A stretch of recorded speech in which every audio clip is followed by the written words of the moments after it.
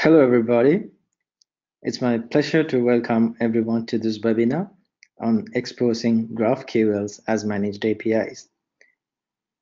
I'm Fazlan Nazim. I'm an associate technical lead for WSO2, working with the API manager team. Along with me is Hiranya Kavishani, who is a software engineer, also from the API manager team. Today, we both will be walking you through this webinar and discussing what GraphQL is and how WSO2 API Manager 3.0 supports exposing GraphQL services as managed APIs. Let's get started.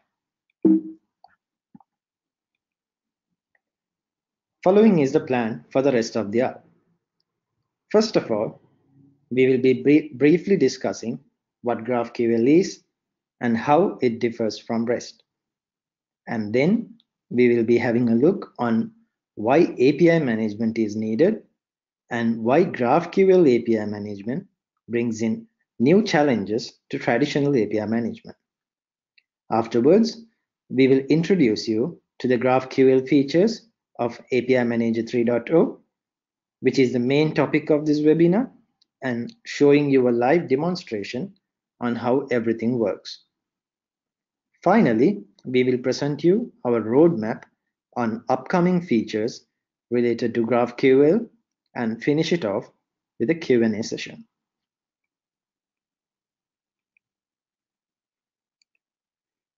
Although our main intention is not to teach you what GraphQL is, we believe a brief introduction can help you understand what is to follow. This introduction isn't meant to be complete, but a brief explanation on why it was invented and the benefits it brings into building applications in the modern era.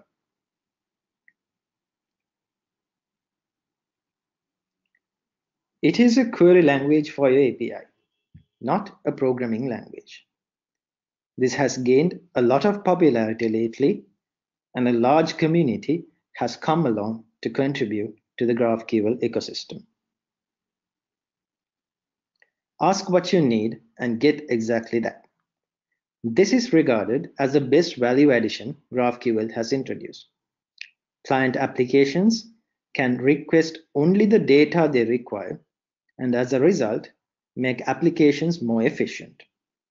This has been the major reason for multiple organizations to adopt this technology.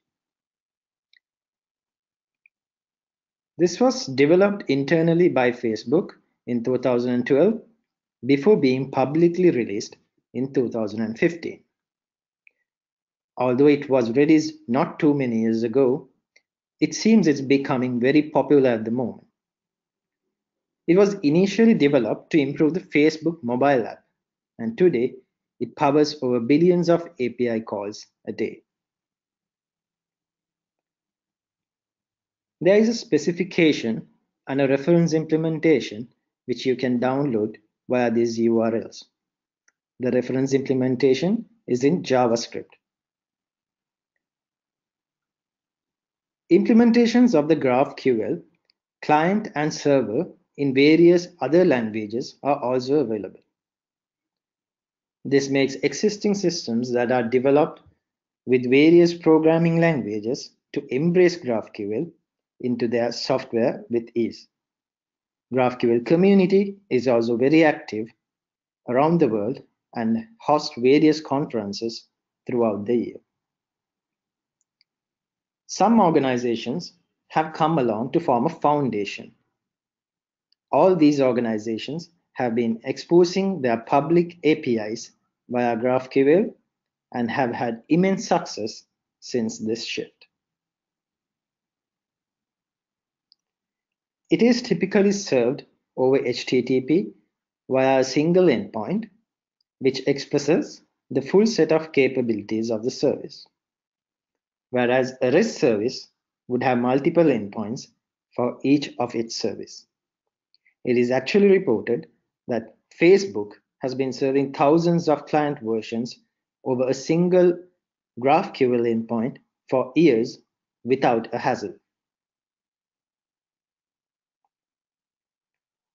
Now let's look at what a type system is. What you see on the right is a type system of a GraphQL API. Each one of the GraphQL APIs would have a type system similar to this. It defines the capabilities of an API. All the types exposed in an API are written down in a language called the GraphQL schema definition language. This allows us to talk about GraphQL schemas in a language agnostic way. It is a contract between the client and the server. And once it is defined, both sides are aware of the structure. There are some special root types which are query, mutation, and subscription. On the image, what you see on the bottom is a query type. Queries are used to fetch data. Mutations are used to modify or create data. Subscriptions are used to enable an event-based pub-sub model.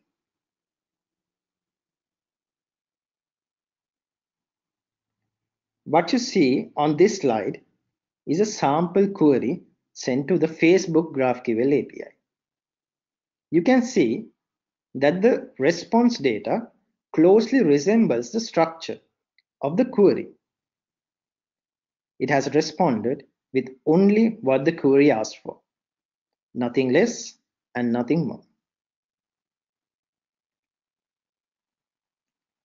In this example, I have invoked the GitHub GraphQL API with a query to fetch the number of repositories I have in my account. Along with it, I'm also asking for the organization I work for, and GitHub has responded with those details. I mentioned previously that there are three kinds of root types. We already saw two examples of the query type. Following is an example of a mutation type. Mutations are used to create, modify, or delete server-side data. As you can see in this example, a mutation is sent over to the server to create a person with name as Alice and age as 36. Once it is created, the client asks for the ID of the created person, and the server has responded with exactly as the client wanted. The other type is subscription. This enables servers to communicate to the client once an event the client interested in is occurred on the server. This is typically implemented via WebSocket using its full duplexity support. This image depicts how a typical subscription flow would work in GraphQL. Now let's move on to discuss the differences between GraphQL and REST. I'm sure all of you have played around with RESTful systems for years and would be interested in knowing what are the main differences of GraphQL and REST. REST and GraphQL are two ways to exchange data between the client and the server. The REST-based approach is the traditional way of doing so and has been adopted in many systems over the years. GraphQL is considered as a revolutionary method to think about APIs. These days, we can see huge companies, awesome projects popping up every week with GraphQL. First, let's take an example use case and identify how it can be solved using REST and GraphQL. In this example, an application needs to display the titles of the posts of a specific user and the last three followers of this user. When the services are exposed via RESTful endpoints, the communication happens as follows. First, The client sends a request to the user endpoint to fetch the basic details of the user. A second request is sent to fetch the pose of this user. Finally, another request is sent to fetch the followers of this user. So in order to fulfill the requirement, the client app had to send 3 requests to the server. Let's see how the same thing can be done via a GraphQL service. As you can see, in this case, all the information the client needs can be fetched by just one request by specifying exactly what it needs. As a result, it makes the application less chatty than the REST case. The client also has freedom to fetch any other field it needs by just modifying the query slightly. This is the main strength of GraphQL, as I explained initially. In other words, ask what you need and get exactly that. Now, let's look into the strengths and weaknesses of GraphQL. No more overfetching and underfetching. Often, a REST endpoint will give you more information than what the client needs in a single request. This is called overfetching. In GraphQL endpoints, the clients will not get any additional information than what it requested for. Therefore, GraphQL solves overfetching. In order to cater a requirement, a client will have to call multiple REST endpoints to get all the data it requires, just like in the previous example. This is called underfetching. In GraphQL case, this will not happen since the client can request all what it wants in one go. Therefore, GraphQL also solves underfetching. Rapid product iterations on the front end. So changes on the client side can be made without any extra work on the server. Since clients can specify their exact data requirements, the backend engineers doesn't need to make adjustments when the design and data needs on the front ends change. This gives the ability to build APIs that are easier to evolve. Insightful analytics on the backend. So GraphQL allows you to have fine-grained insights about the data that's requested on the backend, since each client specifies exactly what information it's interested in. In other words, there is no select star operation supported. So you will know how your API is being used to the individual level. This can, for example, help in evolving an API and deprecating specific fields that are not requested by any clients anymore. Benefits of schema and type system. So once the schema is defined, the teams working on the front end and the back end can do their work without further communication, since both of them are aware of the definite structure of the data that will be sent over the network. So front-end teams can easily test their applications by mocking the required data structures. So all the above points are strengths of GraphQL. Now let's look at some weaknesses as well. The queries send more bytes than REST. Since the query has to follow a certain structure, the client needs to send more bytes than in a RESTful case. Caching is complicated. In an endpoint-based API, clients can use HTTP caching to easily avoid refetching resources. But it becomes a bit complicated with GraphQL. Server needs to do more processing. So in GraphQL APIs, the heavy lifting is done at the server. We have shifted certain logic to the server which previously existed in the client. Therefore, server-side logic can become a bit complex than in a RESTful API. Extra cautions for GraphQL specific attacks. Attackers have figured out ways to attack GraphQL APIs in various ways, and this has resulted in a state where API developers need to be cautious about these threats when developing these APIs so that they can implement necessary precautions. GraphQL is not a silver bullet where it works perfectly for all cases. As developers and architects, you will need to make a sound judgment on whether it is going to suit the requirements of your system before trying to use GraphQL for all of your projects. Now that we have an understanding about GraphQL, let's move into managing these APIs. Before delving into it, let's understand what API management is briefly.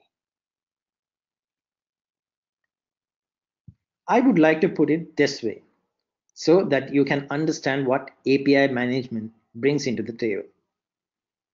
Typically, most of your backend services have cross-cutting concerns like authentication, authorization, rate limiting, and so on. If developers implement these logics by themselves, it can soon become repetitive and hard to maintain. What if some other layer can take care of this before the request is served from the backend, so that you can ignore all those aspects and focus only on the business logic? Wouldn't that be great? So this is exactly what API management is here to solve. But along with those core capabilities, it also brings in various other advantages to your organization, like providing a platform to discover your APIs, document your APIs, also to expose a user-friendly interface of your service, which is easier to use than your actual service. These are only a small subset of the features of API management. When it comes to managing GraphQL services, we need some level of support from the API management layer in order to fulfill GraphQL specific requirements. Following is a list of features which would be ideal for managing GraphQL APIs. First-class support for creating GraphQL APIs.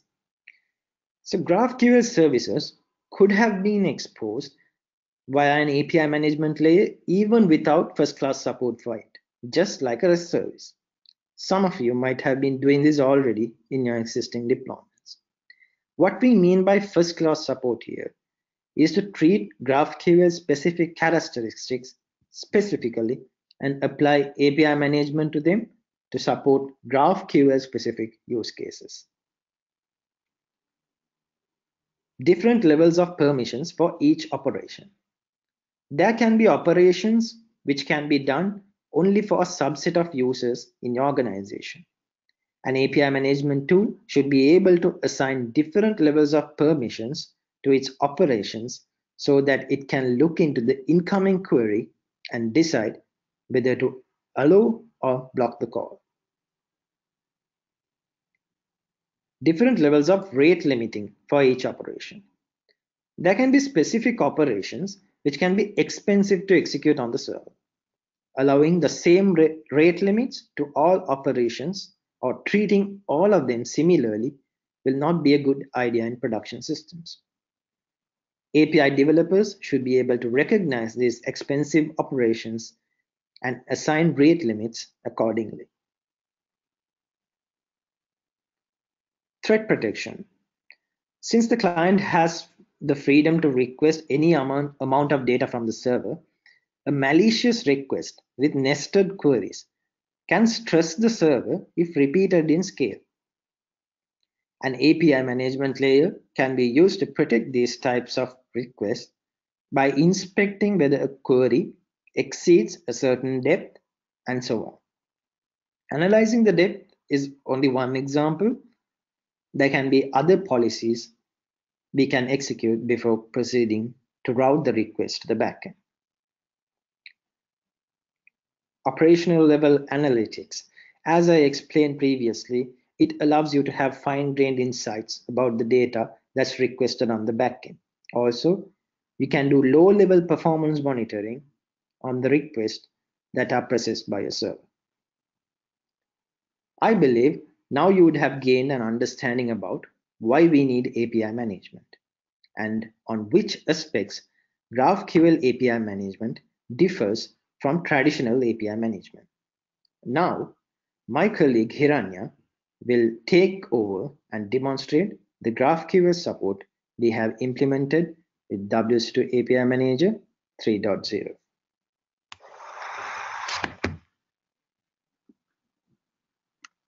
Thank you, Faslan.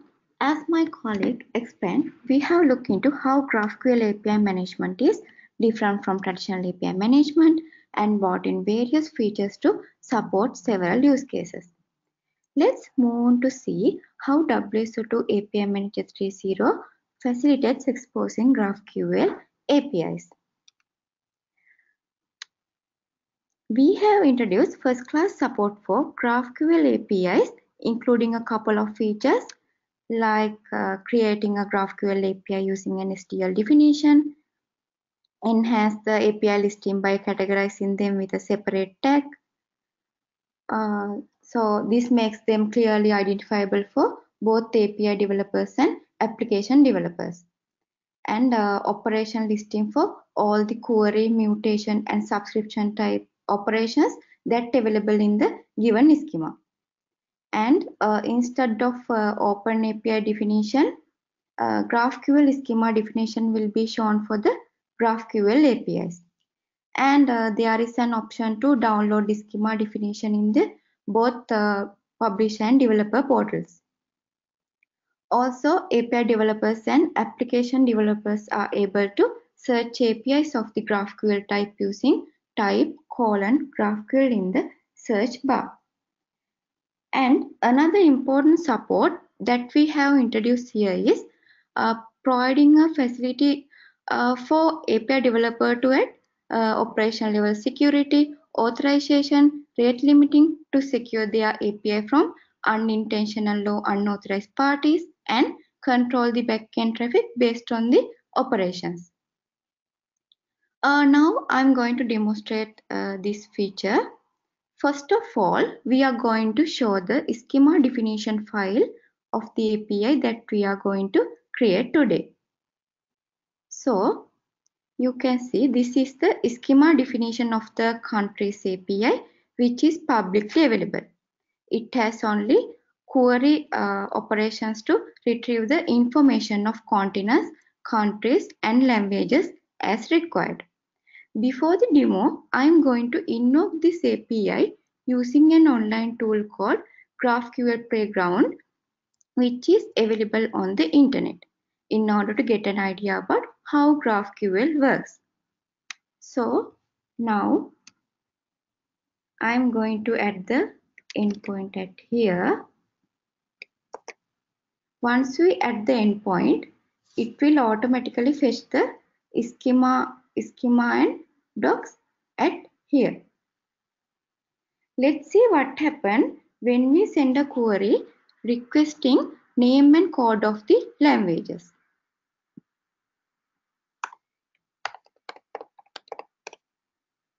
Languages, code, name. Now you can see then it provides exactly what I asked. When I remove the code, it will only retrieve the names of the languages. In terms of the GraphQL concept, this is what we previously mean by ask what you need and get exactly that. What you saw is how countries GraphQL API works without an API manager. Now let's see how we can expose this GraphQL API as a managed API through WSO2 API 3.0. So, in order to that, I have created a user called Mike who has been given the necessary permission to create and publish APIs. I will log in with his credentials now.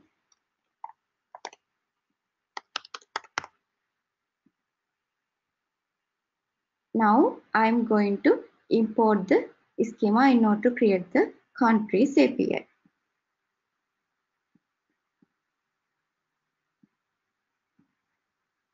So I have imported the schema file, and here now I'm going to add in basic details of the API. Countries API, context, info, version 100. So this is my endpoint, and gold unlimited as the business plan is created. Now you can see all the operations that included in the schema have been listed in the overview, and the imported schema can be found at here. Also, it is able to download here. Let's navigate to operation page here. This is where the place that I am able to add operational level authorization, rate limiting, and security. Let me explain briefly how security, authorization, rate limiting works in the gateway for GraphQL APIs. Here, security disable enable means whether an access token is needed or not to invoke that particular operation. For GraphQL, the query can include either a single operation or multiple operations. When the query has multiple operations, security will work considering the security configuration of all the operations in the given query. That means when a query has security enabled for a single operation, the security is automatically applied for all the other operations as well. Authorization will work considering the operation scope configuration of all the operations in the given query. That means when a requested query has multiple operations, the access token needs to include all the authorized scope that have been attached with each of the operation. Rate limiting. And API request will consider the overall rate limiting policies of the operations in the given query. So when requests exceed the minimum rate limit, which correspond to that operation of the query, the whole request will be throttled out. So what will happen when the requested query includes a single operation? So this time security, authorization, and rate limiting will work considering the configuration of that particular operation. Let's consider use case of Mike. As an API creator, Mike wants to add these characteristics for continents and languages operation. So first rule is for continents operation, which needs to be authorized only for managers. And second rule is to restrict its invocation count to 1 request per minute. And third rule is for languages operation. This operation should be accessible for everyone even without a token. In order to fulfill the requirements of Mike, I am navigating to scope page in order to add a new scope called continents. Continents. The scope which allows only for managers. And I have already created the role called manager. Click save. And I have already created new advanced throttling policy at the admin portal, which defines 1 request per minute. Let's go back to the operation page. Now I am adding the created scope to continuous operation. Okay, and disable the security for languages. After I select the rate limit into operational level and add the required policy called 1 request per minute for continuous operation. Okay. So now I'm going to save the changes. As REST APIs, GraphQL APIs are also eligible to do various kind of functionalities like lifecycle management, versioning, modifying design runtime configuration, enabling monetization, setting properties, adding a documentation, and etc. Now I am going to publish the designed API navigating to lifecycle page. Click published. Okay, you can see the country's API is in published state. It is categorized as GraphQL type API. So this is helpful to identify them separately from other APIs when the portal has a lot of APIs. Let's go to the developer portal, check whether the published API is available at there.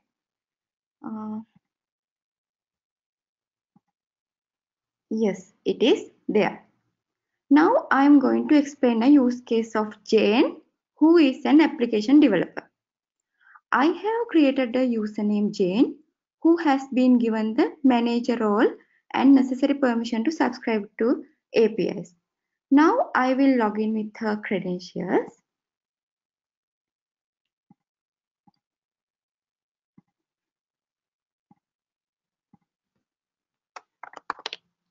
Jane, and this is the password.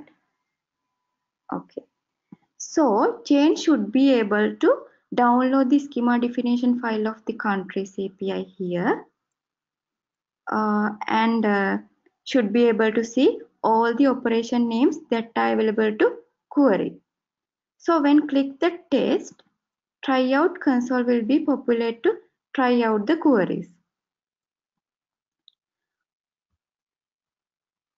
And let's say Jane plans to invoke the country's API for 3 different requirements. First plan is to retrieve code and name of all languages. So that time query would be like this. And second plan is to retrieve name of all countries and code name of all languages in each country. Then her requested query would be like this. And third plan is to retrieve name of all continents, name of all countries in each continent, code name of all languages in each country. So this time that query would be like this. Let's fulfill the Jane's requirement. There are several scenarios that Janes can try out for the API invocations to fulfill her 3 requirement. Now I am Jane. I am going to try each of these scenarios one by one to check her capabilities.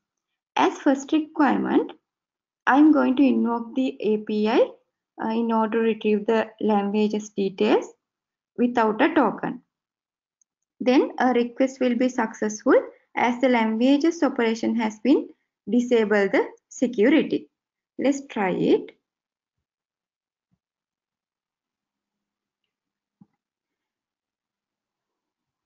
Okay, so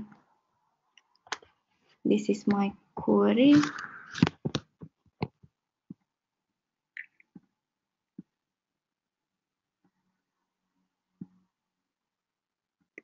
Okay.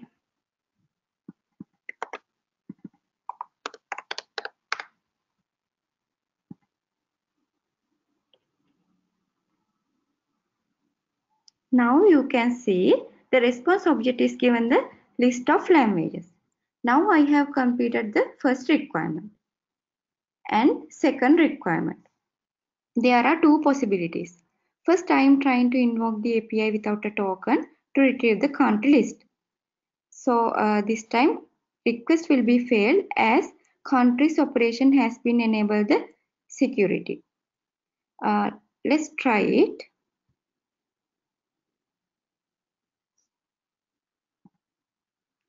So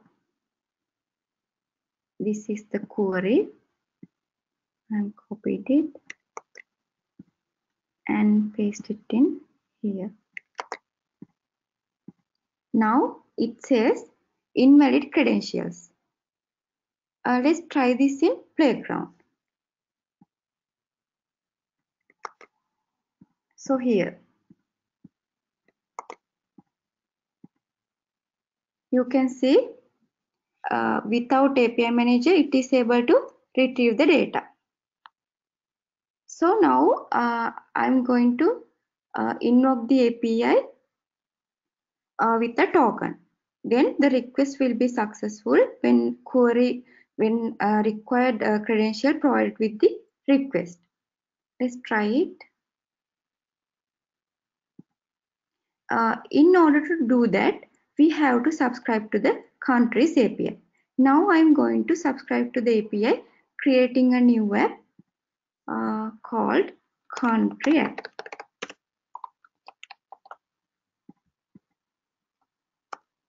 App for retrieve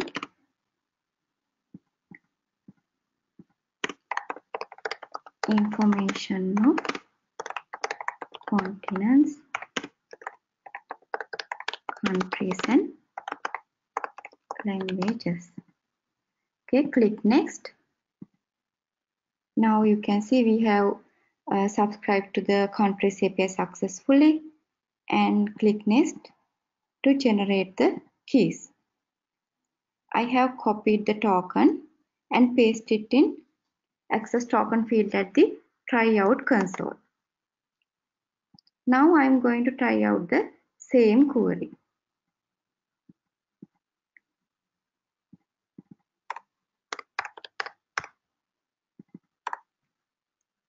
So this is my query.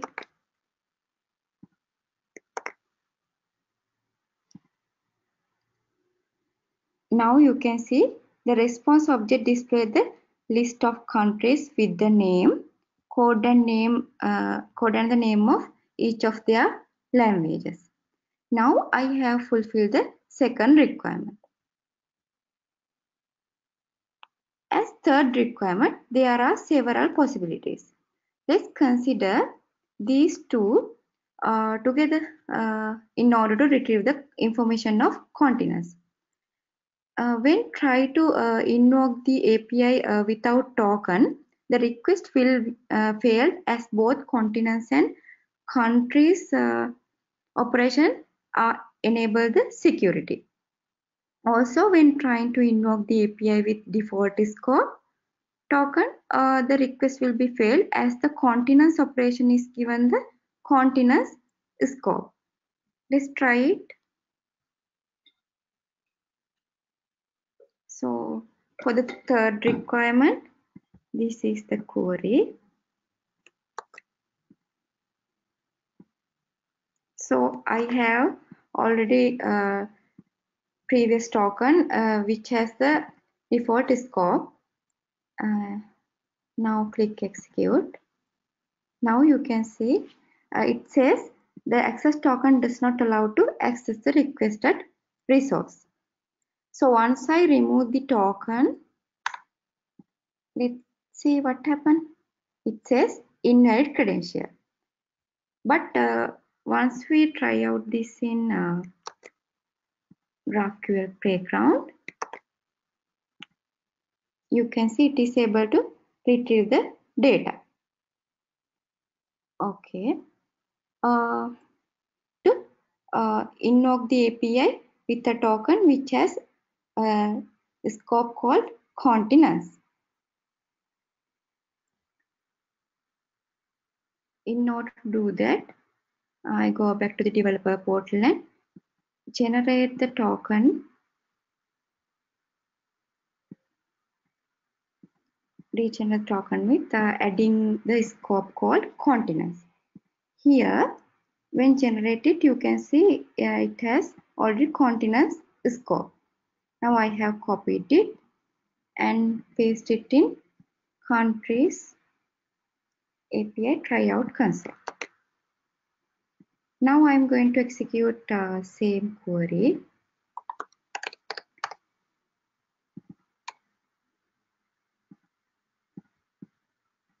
So this is the query. Now you can see the response object displays the list of continents with the name, included countries with the name, and languages that are used in each country. Now I have fulfilled the third requirement. But when send the second request, it will be failed because continuous operation is given the 1 request per minute policy. Let's try it. You can see it says you have exceeded your quota. So Jane can't invoke the API till 1 minute time period is passed. Yes, I'm going to try out this in GraphQL playground. Here it works fine. Now, what happens when remove the manager role from Jane? The request will fail without required permission for Jane to access the continuous operation. Let's try it. In order to do that, I am logging to the Carbon console as an admin. Now I'm going to use a list and pick up the Jane's view roles, and now I'm going to remove the manager role from Jane. Finish. Now you can see Jane's role, manager role is not assigned for Jane. Now I'm going to regenerate the token by adding the continuous scope. Okay, I have copied the token and paste it in access token field at the tryout console, and now I'm going to execute same query.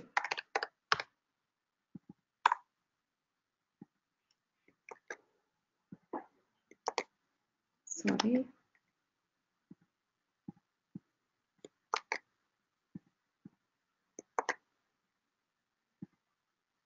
Now you can see it says the access token does not allow to access the requested resource. GraphQL playground, it is able to retrieve the data. See? Okay. That's the end of the demonstration. Let's go back to the presentation. So, this explains all the scenarios that Jane has tried out and what kind of invocation flows that she can follow to fulfill her requirements according to the rules enforced by Mike in the API. This is the key role that WSO2 API Manager plays, being an additional layer to provide significant value to GraphQL operation along with the operational security, authorization, and throttling.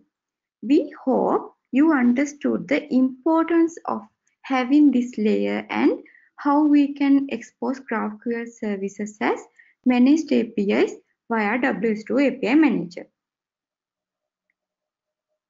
Meantime, we are actively working on several upcoming features which have been included in our roadmap.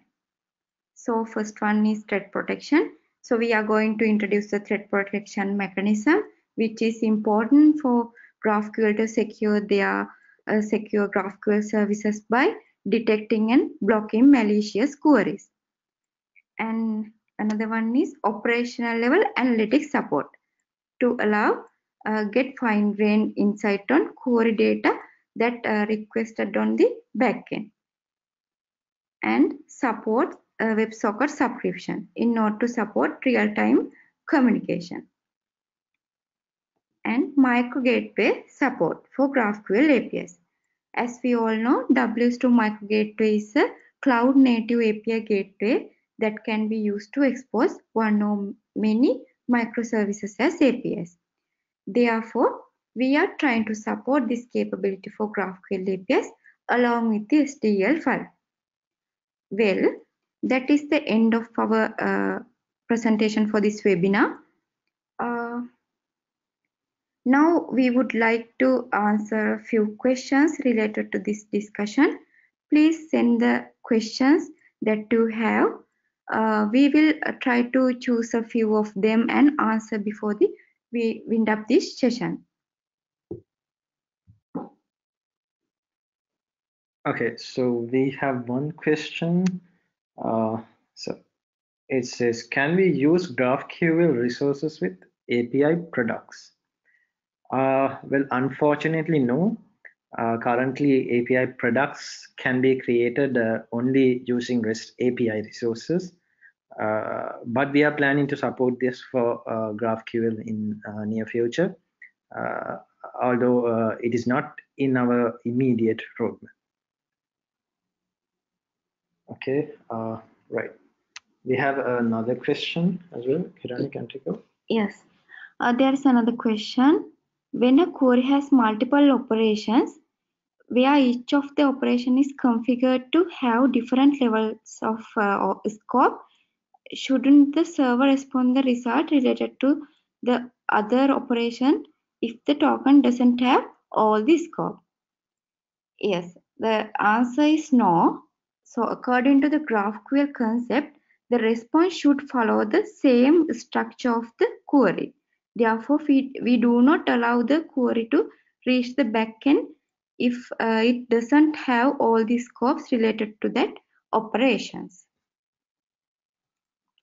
Okay, we are waiting for a few. Maybe we can take one or two more questions. Okay, we have one more. Does APIM CLI support exposing the schema definition? The answer is yes. You can export a GraphQL API in one environment and import it to another environment using the APIM CLI tool. And the schema also will be exported and imported along with it. Okay. So there is. Okay. I think. Okay. Okay, that's all I have. Right. Okay. That's all the questions we are going to take for now. However, we would definitely send out the answers for the rest of the questions which we were not able to answer now via email very soon. And we would like to ask every one of you to try out the GraphQL feature in API Manager 3.0 and provide feedback or any issues you encounter via our Slack channel or GitHub. So that's what we have for you today. We hope it has been an informative and useful session for all of you. Also, there will be several interesting upcoming webinars in next couple of weeks. You can follow them on our website. We would like to thank each one of our attendees for taking time to attend this webinar and showing interesting on WSO2 technologies and helping us build this platform. Thank you very much. Have a good day.